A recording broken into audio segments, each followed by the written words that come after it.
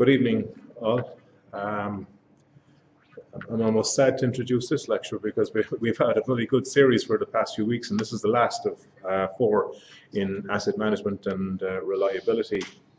Before we go any further, fire exit once again, out the door you just came in or immediately behind you there in the corner. Mobile phones, please silence or power off. And also one request of you, please, there's attendance sheets out on the tall table outside there in the hallway. If you haven't signed on the way in, will you please sign on the way out? So at least the guys in Dublin will give us some credit for the attendance that we've got tonight. There's a few interesting lectures. There's quite a lot of interesting lectures actually coming up over the next weeks and months. Tomorrow night there's a quirky one, if you will, with the Institute of Structural Engineers. It's to do with theme park rides and the structural engineering aspect of those. So that's quite interesting. Irish Water, new connections, John mentioned about. Refurbishment of St. Patrick's Bridge. For those of you who are aspiring to achieve Chartered Engineer, on the 6th, that's tomorrow fortnight, there's an information evening on what you need to do to apply for a Chartered Engineer. And all of those and more are on the Engineers Ireland Cork website under the diary page and on the engineersireland.ie, the national website, on the events page. There's quite a few courses on asset management and reliability coming up as well over the next couple of months, and you can see more of that on the national website. And so to tonight's lecture on asset recapitalisation. I suppose the speakers have been talking with us over the past couple of weeks about citing examples in their lectures, because if you can put a context on something, it makes it more meaningful and much more interesting. Tonight's speakers, and there are 2 of them, are going to put a context on all of the work that we do, because they're going to talk about the financial aspects of things, right? And let's face it, that's what we serve. Conor Cooney, the first speaker, is a building services engineer, and he's a member of Engineers Ireland, the Institute of Asset Management, and the British Institute of Facilities Management. He's a facilities and asset management consultant at ARUP, where he set up the asset and facilities management business for ARUP Ireland in 2003. We're also joined by Santo Young, who has a background in engineering and corporate finance. He's an analyst in the advisory services team at ARUP, and his work includes recapitalisation programs, sinking funds, as well as cost-benefit analysis. He's also involved with ARUP's research and strategic foresight work exploring emerging trends and technologies such as, wait for it, blockchain and digital twins. So with that said, I'll hand you over to Conor. Thanks, Padraig. Thanks everyone for coming this evening. So this evening's presentation, as Padraig quite rightly said, we just want to put more of a kind of a economic feel around actually why we're going to do a lot of the work that we do every day of the week. So recapitalisation planning is kind of what we generally call it. It's otherwise known as sinking funds and has a lot of other names also. The presentation itself is a little text heavy, but the intention is that to share this with you afterwards. So once we can email this out tomorrow so people can review it again afterwards. So just what I want to go through in terms of contents, what is recapitalisation? The context of that within the asset management world where we have most of the stuff here. Who uses it and why? When is it applied? How is it applied? And use some useful standards and codes and guides around that then. And at the end of that then we're going to have a few case studies as well. Santa will be helping with that also. So what is recapitalisation planning? I suppose one of the first issues I often find when discussing this is actually understanding, getting a common language. When you start talking to different departments, different disciplines, financial, maintenance, capital, everybody uses slightly different words and have different meanings for that. For the purposes of this lecture or presentation, I put up a number of definitions which have actually been taken from ISO standards and British standards. So ISO 41011 is facilities management vocabulary, and ISO 55000, the asset management series, in addition to BS 8544.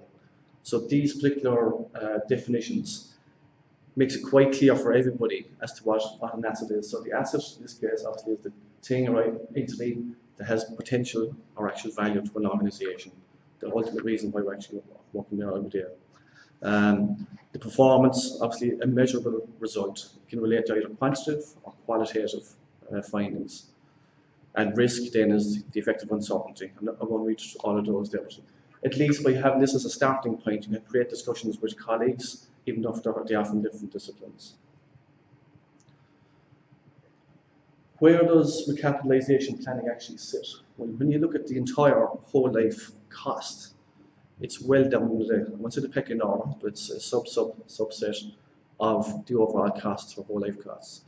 So when you look at on the whole life costs with externalities, that could be like carbon footprinting, how much carbon are we using to get lorry loads of concrete to a site to build a building.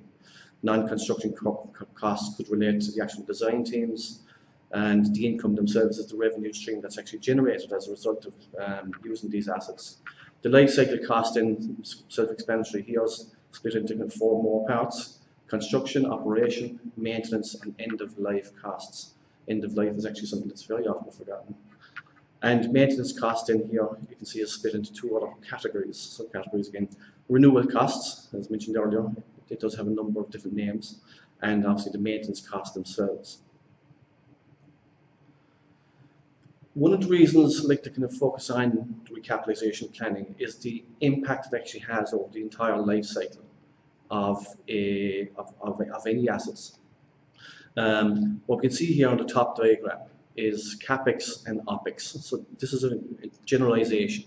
So CapEx would typically be of the order of 33% over an asset life cycle, with the remainder based on OpEx. That OpEx then is split into 3 further categories: energy, maintenance, and life cycle replacements. So what can be seen here is, for this particular instance was for HVAC equipment. 20% of the whole life cycle, or the whole life cycle cost of that asset is spent on refurbishing, replacing parts, or actually replacing the entire asset itself. In terms of an actual kind of definition, what are the sinking funds? I think the green text here is probably one of the better definitions in this instance. A contingency fund established by owners to provide for future capital improvements. So by having the funds available, you know what's going to happen. You have the fund, and it's just part of the process planning as part of asset management. So the context of recapitalisation planning within asset management. So asset management, as mentioned over the last couple of weeks, is the balance of risk, cost, and performance, or health, as seen in the graphic here. By balancing these 3 items, it's forever trying to find get the best within each of these constraints. The asset hierarchy then actually defines what type of assets you want to maintain. An asset can start off as a bridge, but within a bridge then you obviously have different parts. You have the road itself, the structure, the tarmac, and you can break it down. So understanding the asset hierarchy of those assets themselves is hugely important. The intention of developing these recapitalisation plans is to move from a reactive mode into a proactive mode. What we've seen over the last 10-15 years is that many people we work with are kind of firefighting, trying to resolve yesterday's problems, and they get so stuck into that space they don't get the opportunity to plan forward. The intention here is to be kind of create that awareness whereby if you have the plans in place, you can actually make more informed decisions going forward. So within asset management, there are 3 layers typically. So strategic, tactical, and operational. The operational is the level at which the activities are actually performed on the ground. In this case, for life cycle analysis, it's the maintenance, execution, and resource allocation, and enabling other activities required for smooth asset operation. You can see it highlighted here on the green on the bottom right hand side. Next level then is tactical, so the level at which the organisation plans and manages those specific mechanisms. In the context, again, of recapitalisation planning, it's fulfilling asset lifecycle planning and control requirements aimed at continuous asset availability. So, for assets, in our case, the assets are typically core to the business needs. If the asset's not available, it means there's an interruption to revenue stream immediately. At the next level then is the strategic level, the level at which an organisation defines its objectives, policies and plans. In this instance, lifecycle costing relates to providing an integrated view of the asset lifecycle management information to facilitate strategic decision making at executive level. So part of our duties here, I suppose, within any organisation is what we normally see is most people are kind of operating at the tactical level. Understand the benefits of recapitalisation plans, but have to push that upwards then to the CFOs, CEOs, and so on. So again, the context. ISO 55002 is the asset management standard, and the section said there relates to planning to achieve asset management objectives. So in this case here, highlighted in green again, it's common practice for such asset management plans to contain a rationale for asset management activities, operational plans, capital investment, and that includes overhaul, renewal, replacement and enhancement, and financial and resource plans. So in order to kind of gain any accreditation for ISO 55000, one would need to have these plans in place. The following is just this is what kind of an interpretation, I suppose, of ISO 55000 and many other ISO standards that are out at the moment. So it takes on the Deming cycle of plan, do, check and act. 9001, 14001, all those other standards, they all have a very similar framework to this one as well. And this one also relates to kind of asset management. And quite simply, you get the policy at the start, management strategy and objectives, moving on to your enablers. After that, in section 5, look at the implementation of the plan itself and the performance in section 6 with an annual management review on an annual basis. How does recapitalisation fit into this? What you can see here highlighted in green, specific areas where that recapitalisation kicks in. So the strategy and objectives, as mentioned in the 2 slides previous, comes in as part of this. Contingency planning. If assets fail, you need to know that you have the funds available to replace those assets immediately, or have a plan in place for that. 4.6 there is information management, having that information to understand that you can make that decision. Risk management, similar to contingency planning, understanding where it could fail, why it will fail, and when it does fail, what you're going to do to resolve that issue then. Number 5, that one there, life cycle activities. Well, that's self-explanatory. Understanding the acquisition, the operation, the maintenance, and the disposal, the 4 life stages of any asset. 6.2 then is the investigation of asset-related failures. Why are assets failing?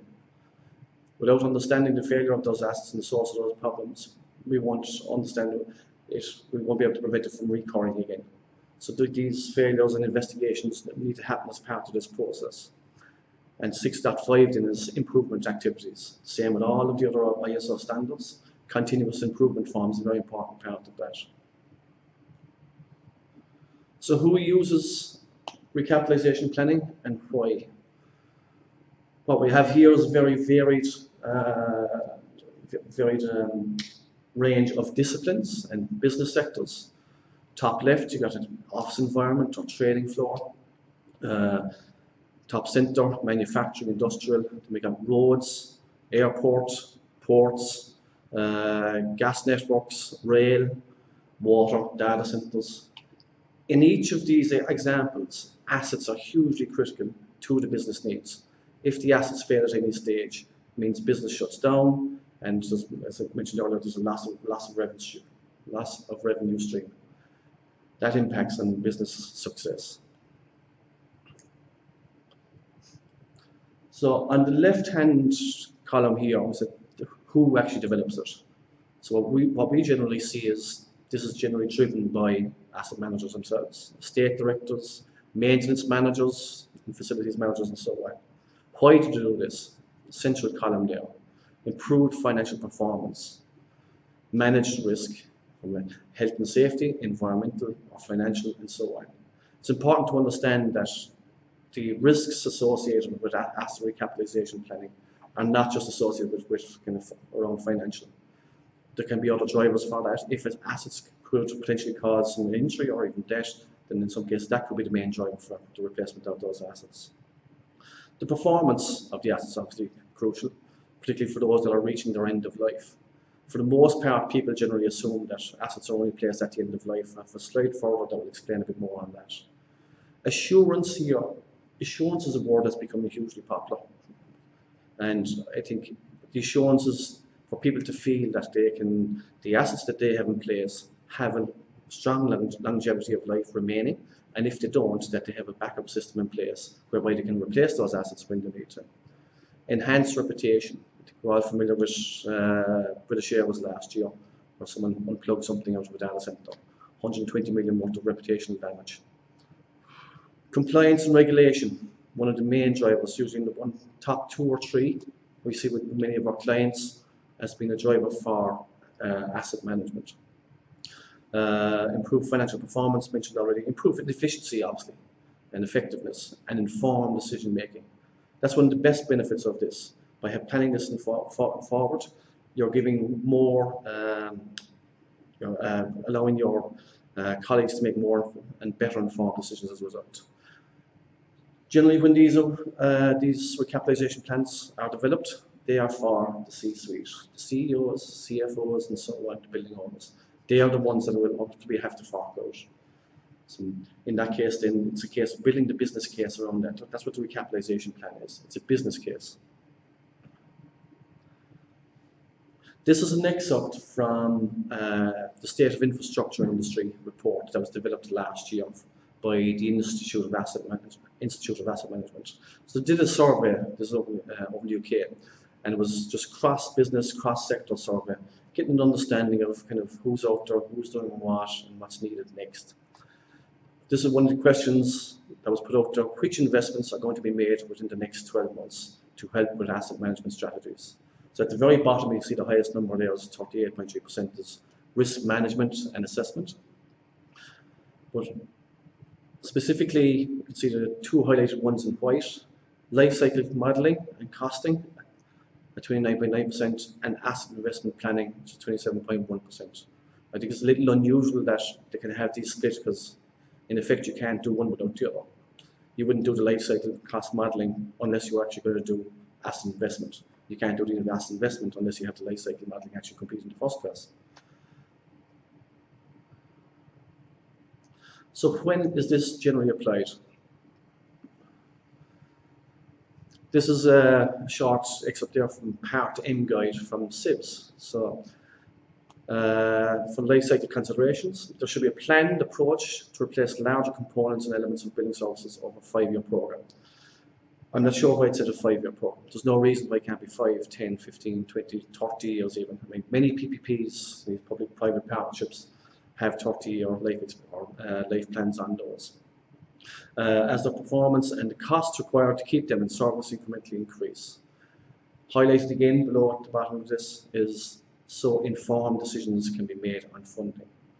Unless those figures are in place, people make poor decisions, not deliberately, but because they don't have the information to help them make a better decision as a result. So the top right graphic there just gives a kind of a bit of an indication of cost profiles for different activities. The blue there is obviously the capex, the construction stage, the acquire and the acquire of the assets themselves. So you can see there's a lot of times an effort to put around planning and purchasing, the research of those actual assets themselves. And then it goes into the OPEX stage. That's where you get your maintenance activities and the maintenance costs. And as mentioned earlier, the renewal costs form part of those maintenance costs also. The building life or asset life, generally, as an example, can be somewhere between 30 to 50 years. So traditionally, people are just interested in the first 2 to 3 years. How much is it going to cost me to buy a pump, to build a bridge, whatever that might be, without taking into account the remaining 47 years. So the biggest impact that can be achieved is actually at the OPEX stage rather than the capex stage. If 75% of the entire life cycle cost is associated with the OPEX stage, if we take 10% off that, that's 7.5%, as opposed to 10% off 25%. Drivers for asset replacements. So generally people just think asset end of life, okay, time to replace it, and that's the only reason you replace it. But there are many other reasons for and drivers for that. Health and safety and environmental risks. If an asset was deemed that it might fail before its end of life, or may have a catastrophic failure, like a car park or something like that, might have structural damage, you say, let's get rid of this asset before it actually collapses and kills someone. Consequences of failure, catastrophic or significant, just mentioned there. Technological advancements. Santa has an example here shortly, where we looked at a theatre and some of the equipment that was in the theatre originally was no longer needed because there was so many different technological advancements in that space. Timing, access issues, and planned shutdowns. We've seen assets where they're replaced simply because part of a building has been moved, or there's, the space has been opened up, and they said, hey, this is a good time to actually take, while we're here, let's do this, let's change out that air handling unit again, because otherwise there's going to be 20, 30 grand associated with scaffolding or something like that. Planned shutdowns, obviously, more in the farm industry. Good opportunity again for asset replacements rather than waiting for it to fail during the operations phase.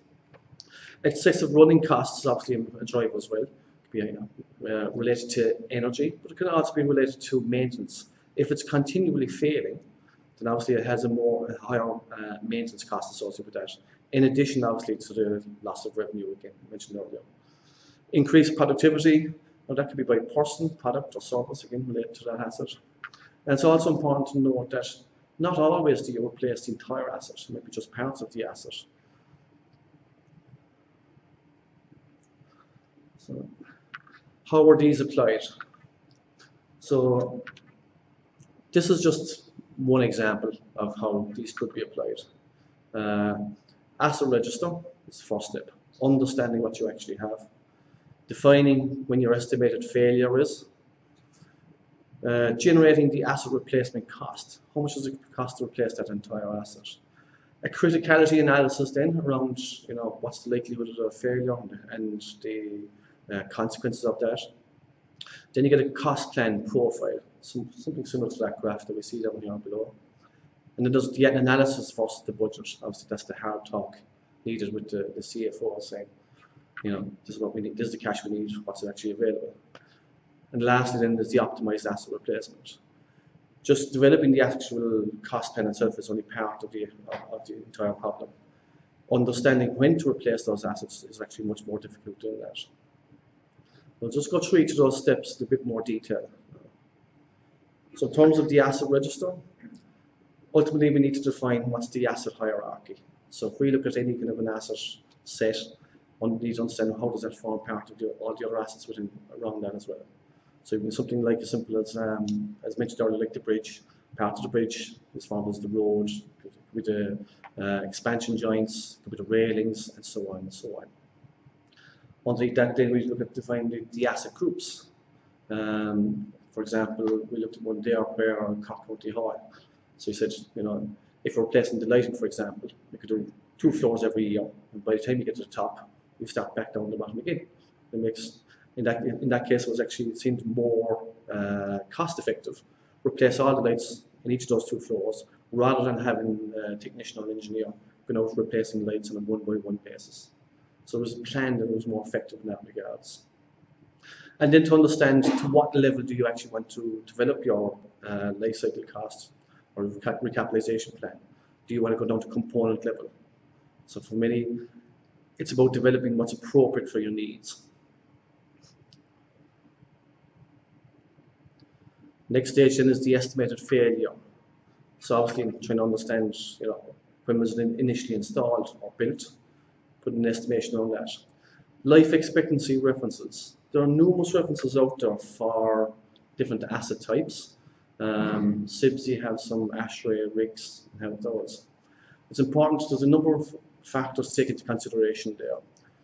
These different organizations actually can have different reference lives. So even though, one might say a boiler 20 years, another might say a boiler might last 22 years for different reasons.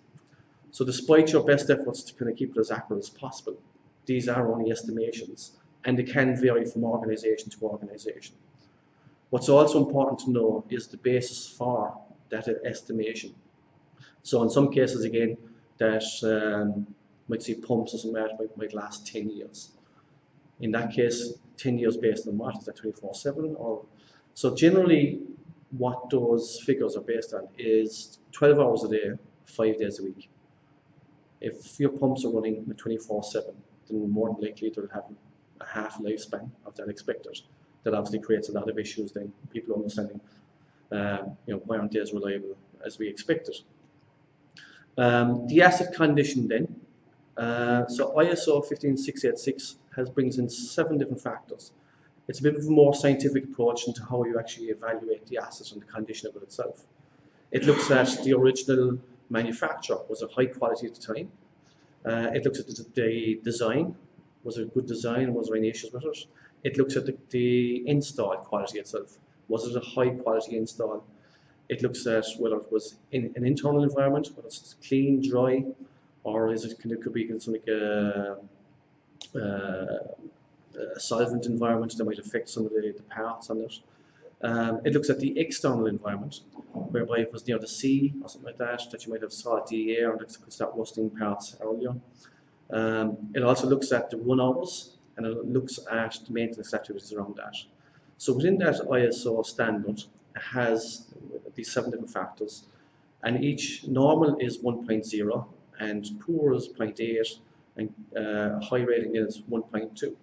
You multiply those 7 factors by the actual life expectancy itself of 20 years. You can generate a better idea then of how long that asset would actually live. So obviously, if everything's going really well, you can increase the life expectancy of that as a simple calculation. Alternatives include the NHS in the UK has a simple 8E rating. It's much more popular one. BizRia used this one also. So A is brand new, B is slightly degraded but still fully operational. C then is it's as old as you would expect it to be, and it has the same degradation as it. D, obviously, it's more degraded than you would expect it to be for its age, and E then is it's obsolete or it's has failed or is about to fail. This then can actually prioritise some of the works, and it can give you an added insight as to the life expectancy within that. So by gathering that information, you have a much better idea of the estimated failure. The asset replacement cost. So it's much more than just the cost of the asset itself.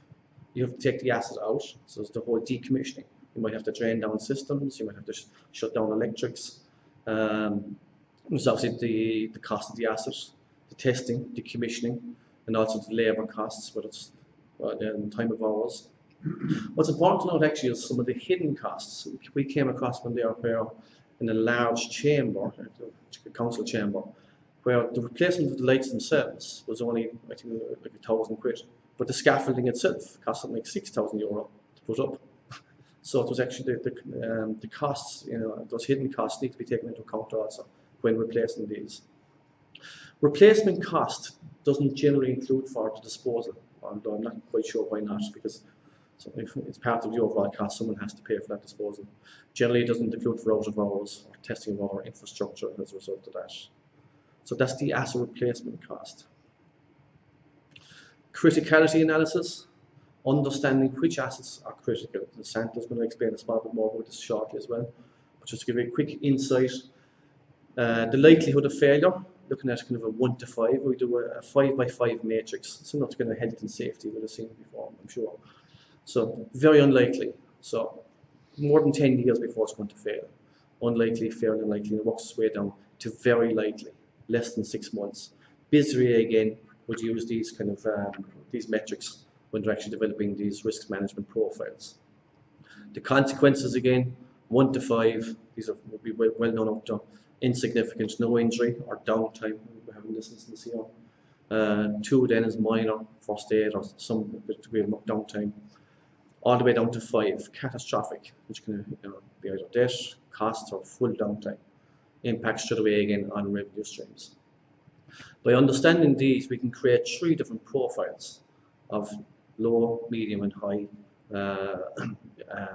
risks against those, and that helps us better define and rationalize how best to allocate resources around that. I've just generated a simple profile here, just to get it as a working example.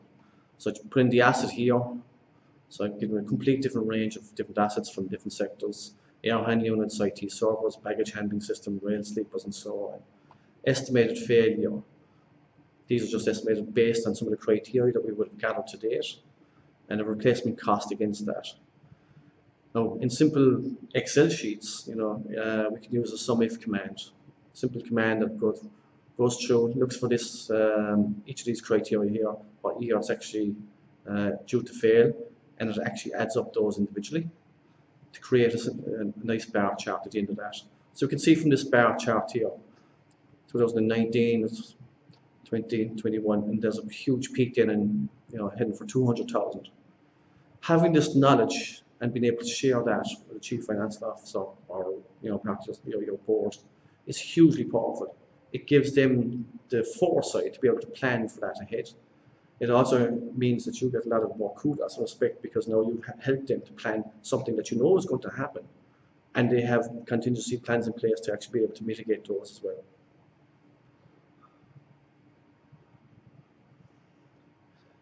Next one then is the analysis versus the budgets. So that's outlining the risks and responsibilities.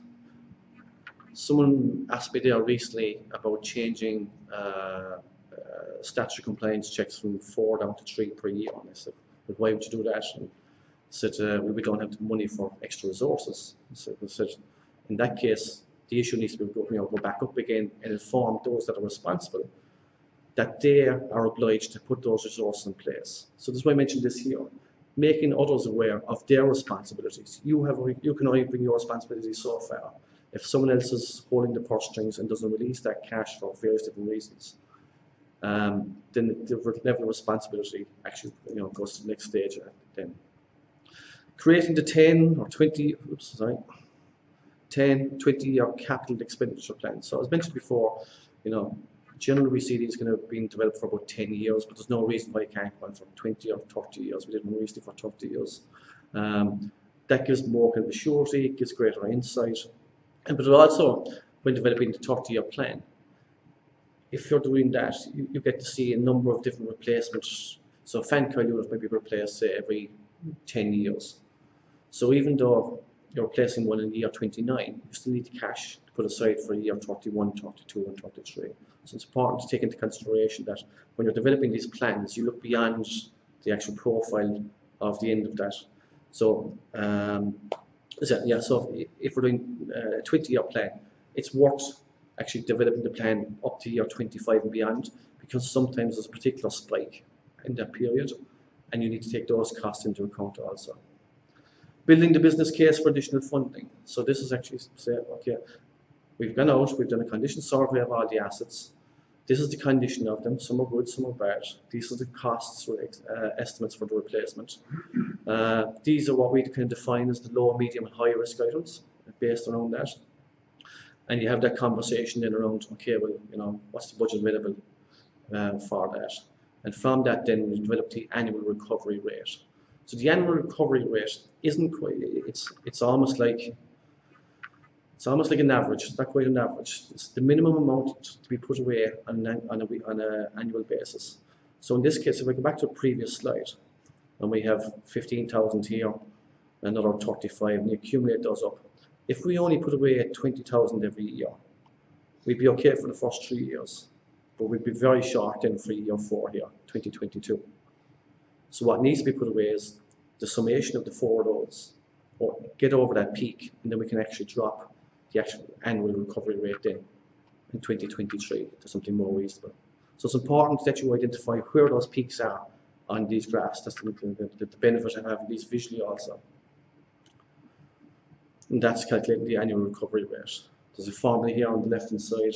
I won't go into it in too much detail now, but just looks at the annual interest rates and the life period for doing those. Lastly, then looking at the optimized asset replacement program. So once you've got the funding, how do you actually replace the assets and when? So it's not a case of going out, okay, I've got the money and we're going to replace exactly everything that pops up. Typically, you either wait for failure and you have this, the assets in place, or you have some form of plan that you can get those assets either at a shutdown, but at least it's planned and it's optimized in that regards. What you see in this graph here is, on the red line, is the operations and maintenance risk costs around that. The green line, obviously, the replacement costs. It's like having your car at home. You have the car, it's going a couple of years, all of a sudden you're paying a bit more to fix this, a bit more to fix that. The clutch is gone, another 500 quid. At some stage, you have to make a decision that this car is costing me more than if I'm going out and actually getting a new car again or a replacement car. So where is that sweet spot? So in this case, it's the summation of these two curves. It's the bottom of that curve is the sweet spot in this case, the optimal point for replacement. When it gets to that point, that's when you should be actually replacing those. Now you can't do this for kind of on a whole group. So what typically would happen is for the higher value assets or the more critical assets, you would go back through those and you would understand, do an individual assessment for each of those or groups of those. So maybe something like the lighting I mentioned earlier, that you could group with maybe 20, 30, 40,000 euro for a whole set of lights or fluorescent lights. This is about understanding the total cost of ownership, I suppose. Replacement. Software packages are out there at the moment. This help actually we kind of deal with this. You can obviously the Excel sheets again you can do that. Salvo is one particular software out there. It's developed by the Woodhouse Partnership. So some of those guys would be involved. John Woodhouse himself was involved in developing the ISO 55000 asset management system. So I suppose this is just one way of undertaking the exercise, and it's probably a more simplistic way. It can get much more complex. The level of detail needs to be appropriate to the level of risk also, and to the needs. Generally, we find that mechanism itself serves its purpose, shall we say. We don't need to go into that kind of huge level of details about other complexities and economics around that.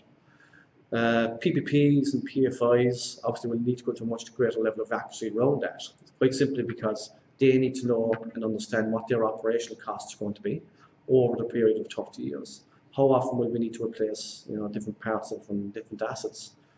It needs to be defined and understood in detail. If they can find a means by which they can sweat the assets, let's get a fan coil unit working from 10 and push it out to 15 years. We've now cut the replacement of those from 3 down to 2 times. So there's a 30% saving on that immediately. Other complexities that I haven't mentioned here, it could be a whole other presentation on net present value, discounted cash flow, inflation, deflation, depreciation, and partial replacements. The net present value is, okay, if it is a sinking fund and it's going to go on for 30 years, well, the cash that I have today won't buy me the same things that I can in 30 years' time. So it looks at, okay, how do we add inflation to that? What's the depreciation of the assets over that period of time? And we take those costs into account and build that up over the period of that. So in simple terms, it's adding on the inflation, and then there's the inflation on the inflation, and it becomes cumulative over that period of time. Some useful standards and codes around this then. So there's quite a number of them there. But I find the BISRIA document here, BG 67, is particularly good. Life cycle costing. BISRIA documents generally are very simplistic. They bring it down, nice graphs. It isn't overly heavy on text and gives good working examples also. There's numerous other documents, as you can see there. There's BS standards, EN standards, ISO standards, and so on. And it depends again as to the level of detail that you want to go into. The petroleum and natural gas industry there has a very specific methodology there also, very specific in that regards. The ISO 686 I mentioned earlier, that's the one that has the 7 different factors that takes into consideration. So they're worth reviewing as well. Simple case studies. I'm just going to go on 2 quick ones before I send up. So Paul Finnerty is with Cork County Council. So over the 3 stages, over 15 years, they invested about 100 million in building stock around Cork County Hall campus. And obviously they realised that they had major infrastructure at various different stages of maturity. So they knew that different parts of the building were going to expire for different reasons at different stages. And also they would require serious capital investment. So developed the asset register, went through the process as we had mentioned there earlier, and identified the indicative end of life. That report was presented to their senior management and had a capital replacement plan for 10 years. As you can see here then, they were seen as having a very proactive and practical approach from a capital planning standpoint, and received increased capital funding budget of 150 grand annually. Now, that was money that I suppose originally hadn't got, but as a result of a simple enough exercise, made a dramatic difference to his budget. In the first year alone, he was able to replace the 3 lifts that were had been hugely problematic for him over a 10-year period. Lastly, it also makes capital budget planning very easy to submit annually, as the replacement costs of assets are identified in the report for a 10-year period. So having that information means just extract it out, extras, plans, worked well. This was only in the Irish Times, only last Wednesday, by coincidence. So the vast majority of apartments need bigger sinking funds. We've been involved in numerous district heating systems over the last 5-10 years, and has amazed me the amount of these multi-use developments that do not have sinking funds in place. So you have large biomass boilers or heating systems and all the other infrastructure that goes around to looking after multi-sites or multi-use sites. When these fail, neither the property managers, neither the landlord, neither the management company that actually operates the entire block of residential and retail, they don't have the funds in place when this goes up. So it's not going to be a good scenario when that actually comes around and someone goes looking for 100 or 200 grand to pay for these replacements. And this is inevitable at this stage. Some of the concerns that they actually had here, the standard of property will reduce, residents' living standards will fall, and their health and safety may even be compromised. On a more unfortunate basis then, you're probably familiar with obviously the bridge collapse in Genoa. The financial facts behind the fury. This is printed by writers themselves. Of course, there's numerous ministers and other deputy prime ministers go straight to the EU saying our funding was cut. During an initial investigation, they found that the total investment and maintenance spending on Italian transport fell by 58% between 2008 and 2015. That has been identified as one of the key contributors to the collapse of that actual bridge itself, because funding was actually pulled. Had they identified what the funding was needed beforehand or plans were put in place, it is possible that this may not have happened. It's an unfortunate outcome in this particular case. So I'm going to hand you over to Santa now, and he's going to give a more presentation on another point. Thanks. Thanks, Conor. I'm just going to switch over that one.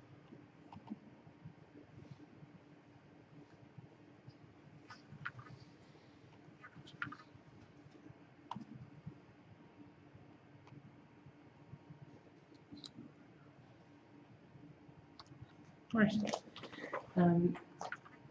So I'm going to do a case study here on theatre. So hopefully this will actually apply a lot of the steps that Conor was talking about.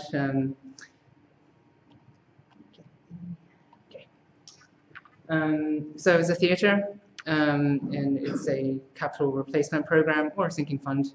In this case, our client was a finance director for a real estate investor. So we're calling it a recapitalisation plan, but it's more or less a sinking fund. It is a large theatre. It was completed in 2010, and at this stage, when we started the project, it was getting to 7 years of age, getting towards 10 years of age. So the scope and the cost of maintenance is going to increase as the theatre gets older. And the finance director identified that they're going to need a strategic plan in place to work out how much money they need to set aside for the future years for the maintenance of this particular theatre, and they actually had a particular request that they don't want their own assets to depreciate. So from the onset, they're investing into getting this sort of a study done, because they don't want if they want to sell it in 10, 15 years time, they don't want the asset to depreciate. So that's one of their goals and the drivers behind setting up a strategic sinking fund. So I'll go through the methodology that I went through to calculate it. So first step was a desktop review of the asset register. Very important starting point for this process. You need to know what assets you have in the building context. We were lucky that ARUP was involved in the design part of it, so it wasn't too hard to locate. We had a very thorough asset register, but if you're starting from scratch without an asset register, you might have to go and do a survey, and of course there's discrepancies. It might not be as accurate as having the full asset register. We also find that a safety file, a building safety file, is a good starting point if you really have nothing, and it's also good to cross-reference with an asset register from either your FM provider or the facility manager on site. We then reviewed with our disciplines, so our remit covered mechanical and electrical assets, facades, and also the specialist acoustic equipment. In this particular theatre, that was a really significant concern, is the specialist theatre equipment within the theatre. So I'm a generalist, a more finance background, all these technical details with M&E, facades and acoustics. I had to seek internal expertise within ARUP to verify the assets, and they were listing out the sort of systems which were obsolete, systems which are no longer manufactured. They need proper replacement. Things like the lighting on the stage. Probably 2010, it was still incandescent technology or fluorescent bulbs, and now these days it's all LED. So we had to get expert technical advice on the replacement of the assets and what systems are like for like. And then crucially, we went down and actually sat down with the asset manager for a day. Actually went up twice, so once with the facilities manager on site and once with this particular acoustic and theatre equipment specialist that they had on site. That was really critical to understand the performance of the assets. Like Conor said before, when we have reference benchmarks for asset life expectancies, they are for 9 to 5 typical office environments. This is a theatre, different operating environments. At best, it is maybe 4 hours a day in the evening, 6 to 10 p.m. for performance, and maybe sometimes on a weekend to load stage equipment and offload stage equipment. So we sat down with the facilities manager, and we really had to alter quite a lot of the service life of the equipment, mostly to extend, but also they had some problems with some assets which were failing before life expectancy due to poor workmanship or poor quality of materials to begin with. It's getting that insight that really does shape the sinking fund, so we get more accurate life expectancies and more accurate costs. So after all of that, we have a clear idea of the systems that need to be replaced, the life expectancies, and then it came down to getting the costs, and again, going internally with quantity surveyors within ARUP. Approximate estimations, better than just looking at a guide, but still maybe not 100% accurate. This whole exercise is estimation to a degree, but with the QS we were able to get some figures, and then we went through a process of going through the criticality of each asset and assigning the risk with the 5x5 matrix that Conor mentioned, and then we profiled the recapitalization that was required, and I'll go through that in further slides. And then finally, just to give the client a bit of confidence, we did a sensitivity analysis using Monte Carlo simulation.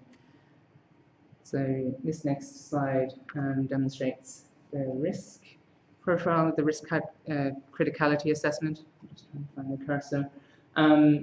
So, you know, like Conor said before, we have a ranking for consequence of failure, 1 to 5, 5 being catastrophic failure, and 1, you know, not so significant.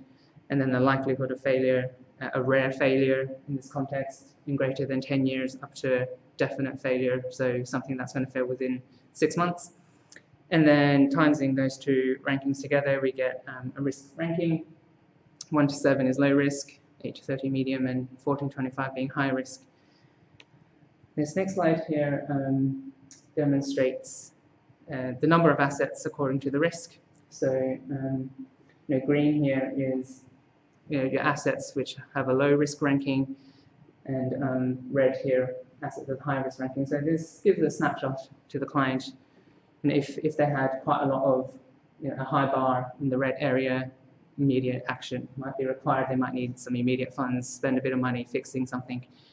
And then it depends on the risk appetite of the client. You know, they might choose to address in the situations more in the yellow and orange region, or if they really have quite a lot of funds at hand, a lot of resources, they can aim to you know, cater for everything and go into the green range. And this next slide here looks a bit like a stock graph, but it's not. It's the profile. So Conor mentioned before, you accumulate all the total amounts of replacement that you need, and instead of just doing an average, yeah, each year of how much money you need, you know, say 5,000, 10,000, whatever. What this process did was we were trying to work out the least amount of money you need to meet each of the peaks. So you see here, you know, you put in aside, I think in this case, maybe 300,000 or 400,000 a year. You put in every year that amount, and each year all the dips are where you're spending. So you're spending, but you're putting money in at the same time, just to meet this peak. So we're using, you know, a solver, Excel solver technique, you can work out the minimum amount you need to reach this exact peak here. And once you reach the peak, you can have another evaluation, and you look again, and you say from, you know, 2033 onwards, my next peak is a bit lower. The annual amount that I should be putting in to reach that, to make sure I'm covered for that peak, is a bit lower. And so it's a solver, iterative process, and you sort of get a few band ranges of figures out into the future. And just the 3 colors there are the different types of assets at the risk level. So the blue would cover all risks, and this is your ideal scenario if you had all the resources. And then maybe a more likely situation would be the orange, where you aim for the medium. So again, at the same time, you're putting aside quite a lot less money each year until you hit the peaks, and you remodel, so you have a lower peak further on. And then finally, the Monte Carlo simulation. So use a software package that allowed us to model, put all our asset failures into a statistical model, in this case a triangle distribution. And for each, we did 10,000 iterations, and each iteration actually simulated a different set of assets failing at different years. So say if you had a boiler, your reference life is 10 years, 15 years before failure. We have a threshold, give or take -5 or +5 years, and then each simulation, the boiler would fail at a different year. So it could fail 5 years before, 4 years before, up until 5 years after. And this is just to give the client a bit of confidence of the range of costs that they might incur, because, you know, the asset failures aren't an exact science. It could fail at particular years, and you know, if you had a really bad year, all your expensive assets could fail at the same time, or, you know, you have a good year and nothing fails. So this profile here, the green area shows the range for which potentially your cost could be. The blue line shows your average, your median, and the pink line there is the minimum. So really, the client would be, you know, you'd want to have an idea of what, you know, a disastrous year in terms of asset failure could be. So that gives you your 95% confidence there. So that sort of summarizes an example of applying that process that Conor was speaking before about working out a sinking fund for a building in this case. That's all I have for you guys. Thank you.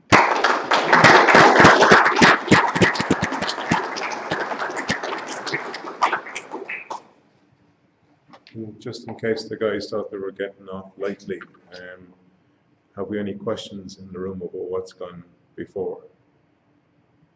I know I have one or two myself, but I tend to have, sorry. You mentioned a range of industries.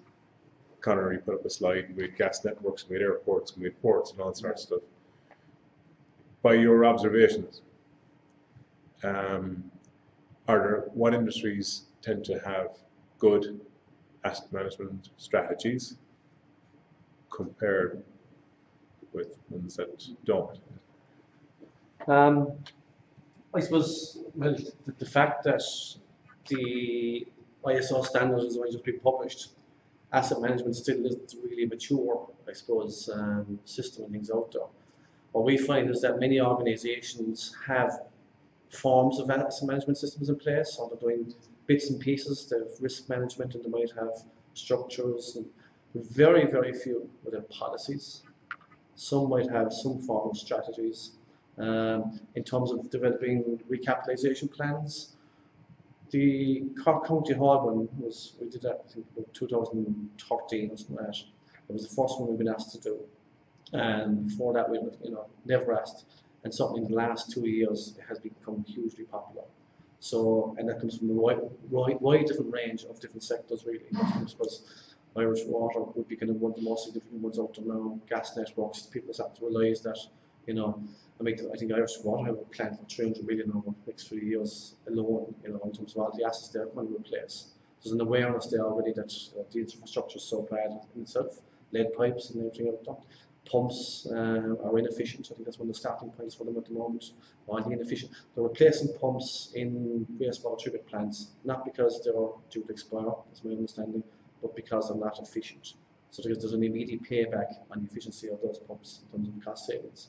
So I would say that it's still becoming very much a new thing. So in the last 2 years, as I said, that people are starting to ask about these recapitalisation plans and sinking funds. Have you seen it much in, I would say, industry or manufacturing industry? Industries would be more, haven't really been honest. It's more for the infrastructure projects. It's going to be more asked, to be quite honest. So from our experience, it's not to say it's not been asked, but from our experience, it's less so in the industry. Infrastructure is definitely where it's going to take a lot more we're getting more requests from that kind of space, I suppose, really. Another question, sorry, I'm hogging it. You mentioned sources of life expectancy data earlier. Yeah. Does that reflect what your answer just now? Otherwise, that there's life expectancy data for building services and structures and very little for machinery, or are there good sources of machinery life expectancy? There's better sources for, well, it depends on the different trade association, I suppose. I'm coming from building services background, so SIBS would have been my Bible once upon a time. So in Guide Part M, they have a full life expectancies. I think there's about 10 or 12 pages of different types of assets, air handlers, pumps, and it breaks down the different types of pumps and things. It gives a life expectancy for each of those. What's important to be aware of is that ASHRAE has probably a similar schedule, and that if those figures may not actually agree. And there are other industry ones as well for infrastructure also, of what's expected for roads, for bridges, for what's the life expectancy, and the parts there are those components within those as well. Thanks. What level of updating visibility do you do to plan like that over say 20-year plan? How do you reassess it based on additional information that you may have or changes? Yeah, I suppose certainly within every 10 years, I think it's worth going back to it and revisiting the plan itself. I mean, the fact that we identify an asset is not going to fail in the next 10 years, it could still fail tomorrow morning and expire. The nature of this is that there could be as mentioned earlier, there's different drivers for these change, for these replacements, and therefore, despite your best efforts today, you know, tomorrow will bring a whole new set of different challenges and different drivers. There will be business changes. The pumps I just mentioned earlier, the fact that they've decided to replace the pumps on the basis of energy economics as opposed to that they were defunct. You know, makes good business sense in that regards. Like, so they probably didn't know that 2 years ago or 3 years ago. So for that reason, then I suppose the plan in itself is actually ever evolving. You know, whether you decide to keep that up, probably a lot of work actually involved in trying to keep that up to date. So maybe it's just easier to do it every 5 years, I would have thought at least. Anyway. Yeah. Do you see people using those relatively large documents, or? Well, the fact is, was up to 2 years ago. You know, there's only one other client that asked for one. So, so I don't mean to be kind of smart, but it's you know, people just haven't kind of got around to that way of thinking. It's only in the last few years that people are starting to have this long-term vision of what they need in terms of asset management. You know, even there was a very good point made there last week, actually, the BIM session, where someone said these are coming from different cost centres. So one is operational, and the other one is maintenance, and another one is, you know, production, or the other is capital planning. So the capital planning people say, look, you know, as long as, you know, I get mine for the cheapest, operation, they want something different. And, you know, that's where, if you have an overarching kind of, you know, estate director or whatever that is, that has full vision of all of the costs and can make a decision. We did a very simple exercise with a multinational a few years back on chiller replacement, and one chiller was costing, I think, 150, and the other was 200 grand, so that's around those figures. But we looked at the whole life economics of that. What were the replacement parts, what were the energy costs, and what were the refurbishment parts within it.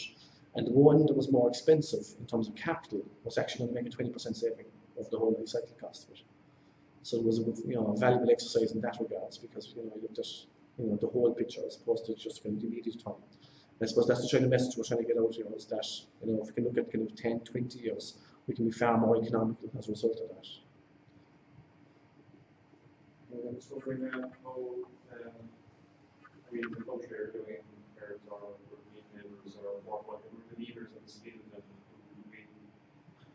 we possibly look to in terms of. Yeah, I mean, like, you know, in terms of, I would have thought the US, you know, certainly, I mean, they were doing, John mentioned last week, in terms of reliability engineering, the US Army and NASA have been doing this since the 50s and the 60s, you know, looking ahead. The UK, I would say, is definitely up there at the top. I mean, they are one of the drivers behind ISO 55000, you know, the Woodhouse partnership, which I Woodhouse now was, we're well involved in that. In Europe, I think kind of Netherlands, Germany, certainly seems to be going to be a lot stronger than the other countries. In infrastructure, actually, the Southern Hemisphere seem to be quite involved. Australia, New Zealand, and South Africa to probably to a lesser extent. I'm kind of going on, you know, presentations and publications that I would see being, you know, going out through LinkedIn. You know, you see the amount of activity that's happening. So certainly, infrastructure seems to be very strong in, you know, Australia and New Zealand. So, no questions?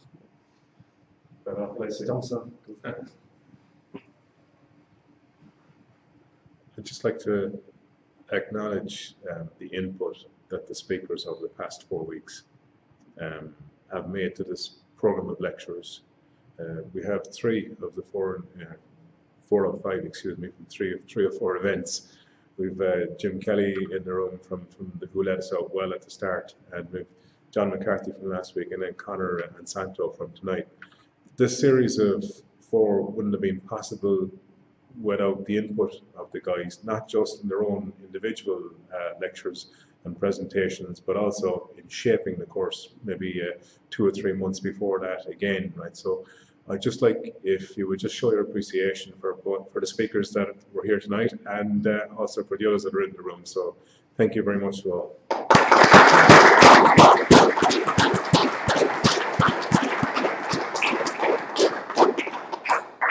That's it for tonight. Tomorrow night, if you're interested in some thrills, there's a lecture on the structural engineering that's behind theme park rides. And then we have a break for 2 weeks because it's midterm. and bank holiday and all the rest of that, and then we resume again on the 6th of November with talk for those who are aspiring chartered engineers. So we look forward to seeing you again. Thanks again.